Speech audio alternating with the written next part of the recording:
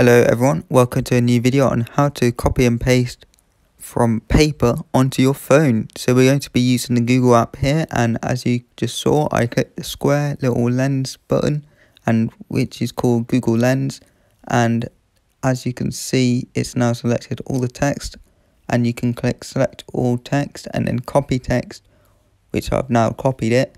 You can also listen to it, which you just press the listen button, which I'm doing now, and then there is other options which you can use, which have different functionalities. One from each one dart. The player landing nearest the bull starts the game. Side throws, 3 players throw 3 darts.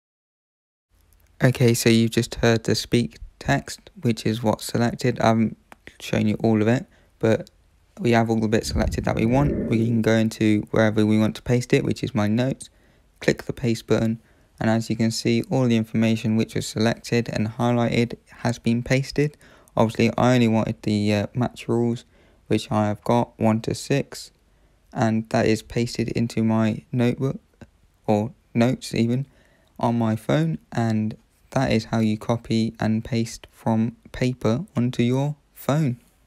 Very simple. Hope you enjoyed the video.